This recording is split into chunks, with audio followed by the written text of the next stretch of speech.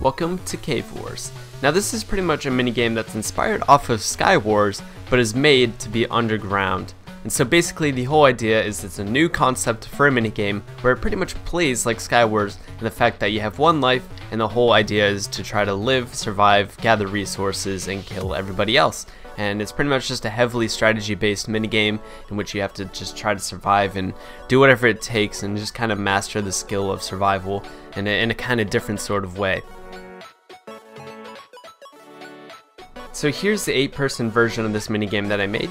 It includes bases for everybody which are identical, which pretty much plays very similar to SkyWars. Now the only big difference is that instead of having to pile over to somebody's island, instead you'll either have to walk over to there or dig around and just kind of maneuver your way around the map differently. With it being underground, it plays entirely differently to normal SkyWars, where you don't know where players are going to be, and you have to be careful and just keep an eye out for anybody. What's also cool about this minigame is that it actually has randomly generated loot, a shop that you can use to buy extra items, and many more things.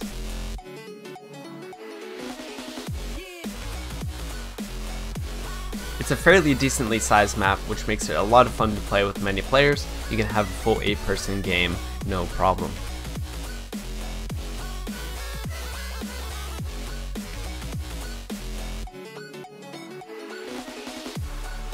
So down at the bottom, there's some lava, so you have to be careful when you're running around the map as well. However, the lower you go down on the map, the better the loot can get.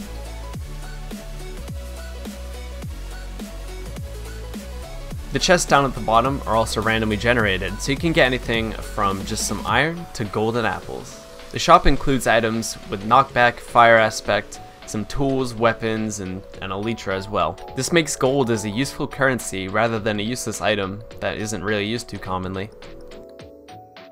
So this is CaveWars. This is the whole idea behind it. Hopefully this will be something that will revolutionize and maybe become something bigger than what it is right now.